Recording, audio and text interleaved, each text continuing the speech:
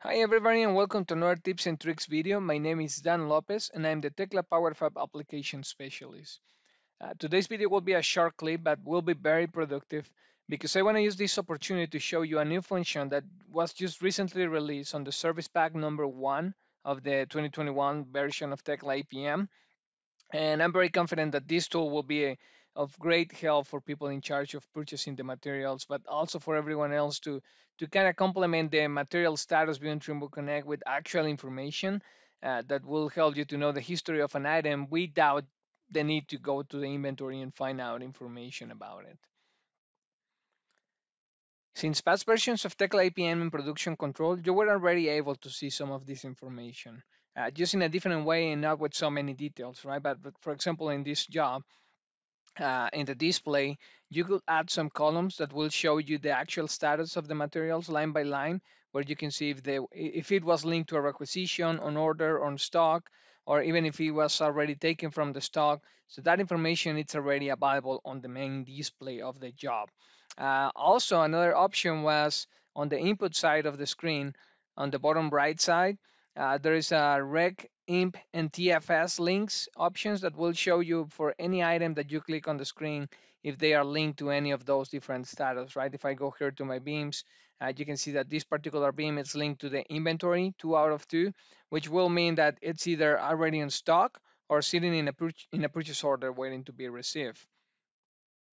Now, in an effort to try to make the information more accessible to you, we added the links shortcut right here. So if I, for instance, with this piece selected, we saw it was 2 out of 2 in the inventory. If I click links, I can see that the two of them are not in an order, which means they are received.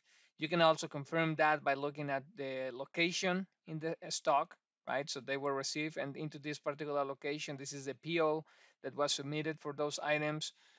This was the delivery date on my yard.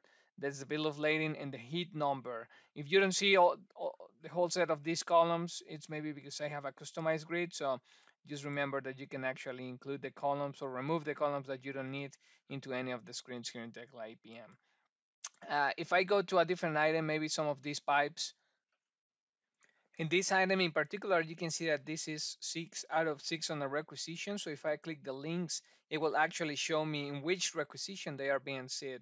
So this is very helpful for purchasing managers because I know they sometimes have a hard time remembering which requisition they put certain sequence or things like that. So this will actually just show them real quick where to go and look at it.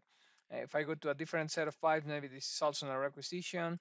This right here, it's in inventory. So I, again, just like the beams, I can see the actual information of the receiving process.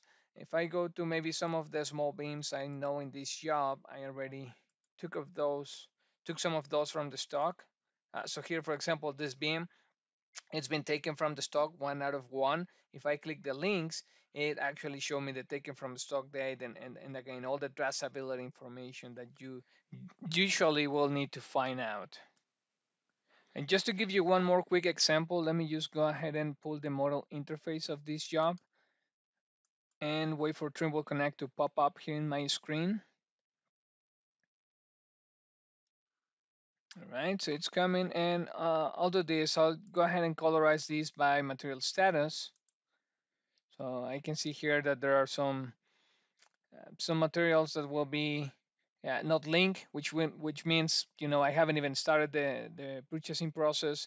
I have some material on a requisition, inventory, stock, and taken from the stock, and obviously I have those statuses reflected in Trimble Connect, right? So if I check none and I want to see only some items on my requisition, I can just highlight that checkbox right there, and then Trimble Connect will be only displaying those items. So if I go and make a selection of all of them or use some of those items, I can use the select from model option, and that will be actually selecting all the items that I have in the model. And if I click the links, it will actually show me the requisition where all those items are being set, right? And think of this about any of the other status, right? Like inventory and stock, it will show you where those items are sitting in your stock and what's the purchase order, heat number, all that relevant information. So I hope you find this tool very helpful. I think it's going to be very helpful for most of purchasing people. So thank you for watching.